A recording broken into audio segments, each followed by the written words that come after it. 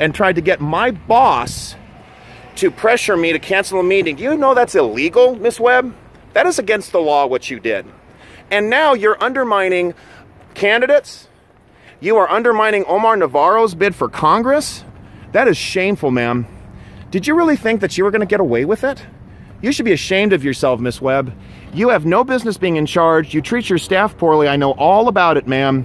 You are a poor elected official. You have no business sitting on a central committee. And I am proud that I was able to call you out in front of our chairman.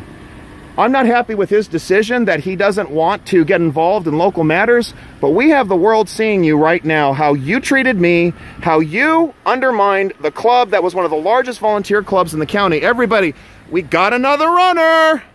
Corrupt Central Committee chairwoman who has no courage or integrity, who has no business having any point of leadership. I know I live in your head rent-free, ma'am. Shame on you.